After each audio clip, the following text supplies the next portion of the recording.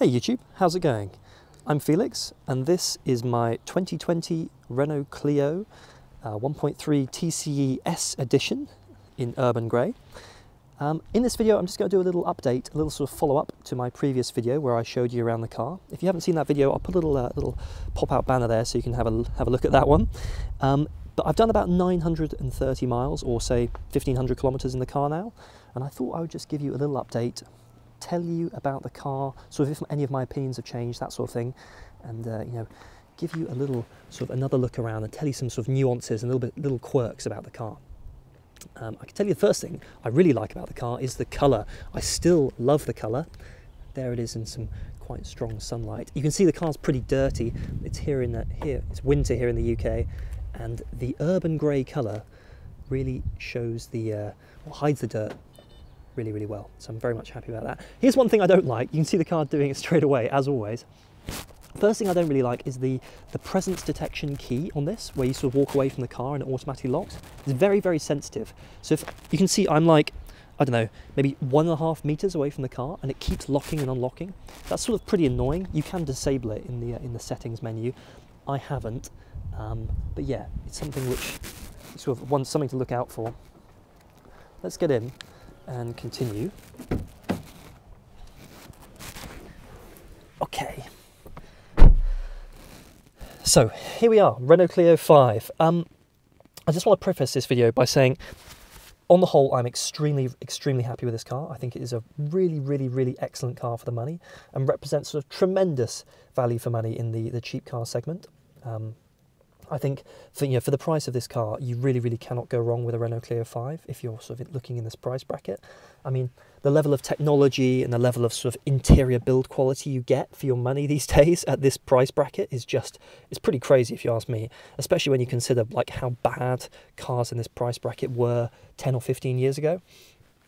So yeah, I'm super happy with the car. I'm just going to tell you a few things which I've found, which I think are a little bit weird, a little bit odd, but none of them, in my opinion, are like deal breakers. I'm still really happy with the purchase, and I'm glad I made it. But of course, I want to tell you everything, and I want to give you the full picture. So that's why I'm doing this video. I've even made a little post-it note here so I don't forget anything. Okay, first thing I think most people want to know is, so this car is the 1.3 turbo petrol EDC automatic with 130 horsepower. How good is the fuel economy? How much fuel is it burning? So I am doing, in my 930 miles, say 1,500 kilometers, I am doing an average of 53.1 miles per gallon, which is not bad, really not bad at all. I think that's actually pretty impressive for a petrol car like this. I'm doing, the majority of my journeys are sort of short journeys to the supermarket. It's locked down here in the UK, so I can't really go that far. But yeah, on my urban journeys, 53.1 miles per gallon. It's pretty good if you ask me, and I'm more than happy with that. And that's real world driving. That's not simulated. I'm not a motoring journalist. I drive this thing. It's actually quite a fast little car, so it's fun to drive. So I drive it and have fun. So yeah, 53.1. Okay, let's talk about some things which I think are a little bit odd, a little bit weird. First thing which really stands out to me is the automatic gearbox. So the automatic gearbox in this car is absolutely fine once the car is moving. So once the car is going, completely fine. You're not gonna notice anything wrong with the gearbox at all. I think everyone would be perfectly happy with it.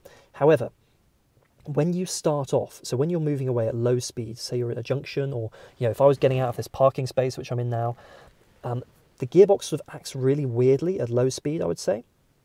When you are moving away, what you'll find you have to do, if I can just sort of demonstrate, you'll find you sort of apply some accelerator to move away, and then sort of nothing will happen. Like the car won't move at all. And you apply more and more accelerator and more accelerator, and then suddenly the car will move.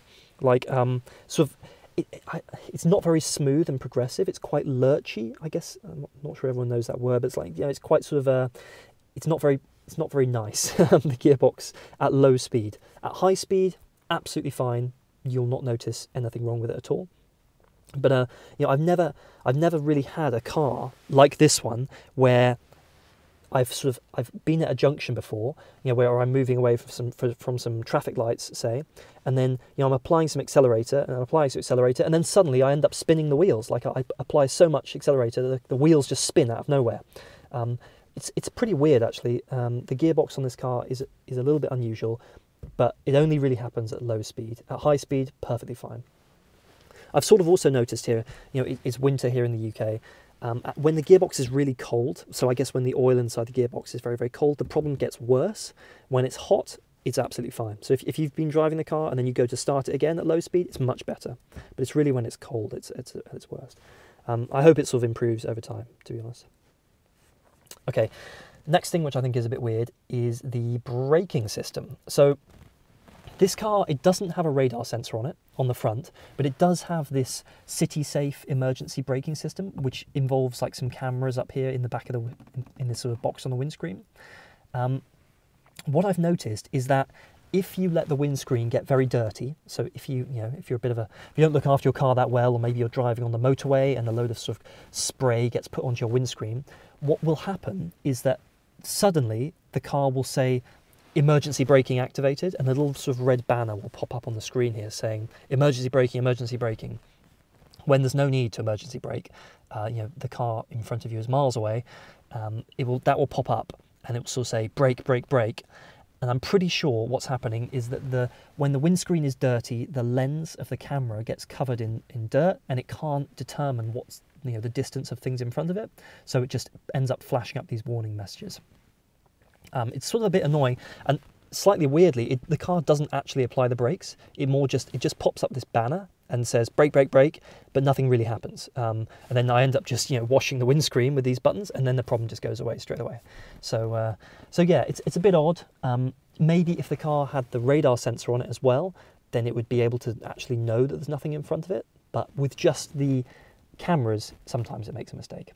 But yeah, it's a pretty minor thing. It's happened like 3 times in the 900 miles, so not very often, but something I wanted to mention.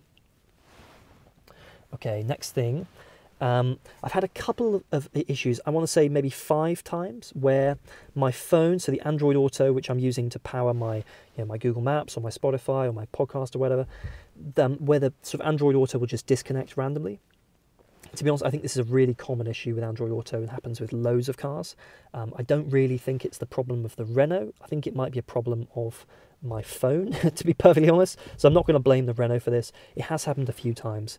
And it's sort of, it disconnects in a bit of a weird way.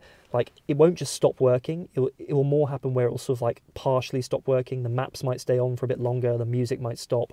It's a bit weird. I end up just unplugging the cable and replugging the cable. And yeah, I have tried a few different cables. This one is just the one that's in here. I've tried a few different cables. It's not the cable. It is the car. Or it is the car or my phone. So yeah, to be honest, I'm not sure that's the Renault. It could be my phone. So I'm not going to blame the Renault for that. But yeah, it's really easy just to unplug and replug, and everything just pops back up exactly where you were. So it's not really a big stress. It just can be a little bit annoying if you're in the middle of like a junction where you're trying to figure out where to go. Okay. So the next thing I want to touch on, I didn't mention this in the first video because I hadn't actually noticed it at the time, but the car has some lovely air vents here in the front, as you'd expect, some pretty normal air vents. However, you'll notice they don't have any like slider or a little wheel on the side to sort of turn the airflow on and off. They're just on. So each one of these 4 vents is on all the time, and you can't turn it off. I mean, that might be a deal breaker for someone. Maybe if you drive the car a lot by yourself, you might want to direct airflow from the passenger side onto the driver's side, which would be nice. But in this car, you can't do it. I guess it's a way to keep costs down, to be honest, and reduce the complexity of this mechanism. But whatever, it's a very, very minor thing. And to be honest, I never use those little wheels anyway, so I'm not too bothered about it. And then the final thing that I've noticed with this car is there must be some sort of interior light sensor here. So there's some sort of light sensor. I don't know where it is, to be honest. Maybe it's on the back of here, or up. Maybe it's using the sensors in this box here. But there's an interior light sensor which it looks at how bright it is outside, and it will do things like turn up and down the brightness on this screen, and also this screen here for your speedometer, and it will switch the maps, from daytime to nighttime mode. When you're using the Renault navigation system, obviously the Android Auto or the Apple CarPlay comes from your mobile phone. It's all fine, except I've noticed a few times the car makes a really bad decision based on what the light situation is outside. So say, for example, it's dark outside, you would want to have you need to have some level of brightness on the screens here to be able to read them if it's dark, and the screens will be put at like minimum brightness, so you just can't see the speed, and you can't see anything you're doing. I found that really annoying, and to be honest, almost dangerous when it happened the first time, because I didn't know how to manually override the brightness. I was looking here in the menus trying to find out a way to manually turn up the brightness. I couldn't find it, but eventually I did find it, and it's here. So this button here, you just click this up and down, and that manually controls the brightness of these screens. I'm sure you can see that. I mean, that's like this.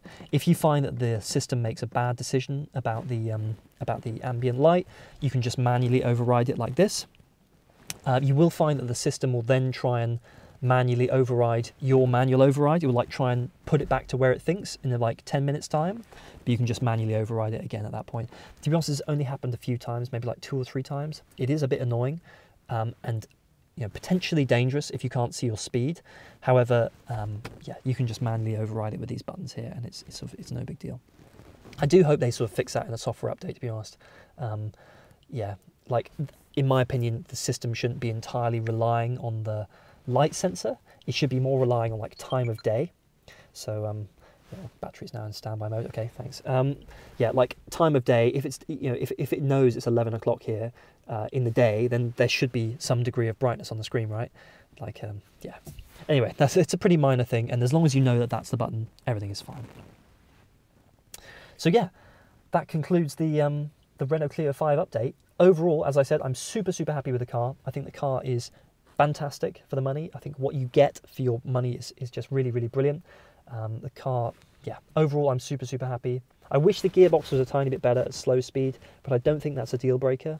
And to be honest, I think the majority of people who'll be buying this car will probably have it with a manual gearbox, as it's a sort of cheap car, and having an automatic on a cheap car is a bit weird. But yeah, I hope this update's been useful, and let me know if you have any questions at all, and I'll catch you in the next Renault Clio 5 segment. See you in a bit.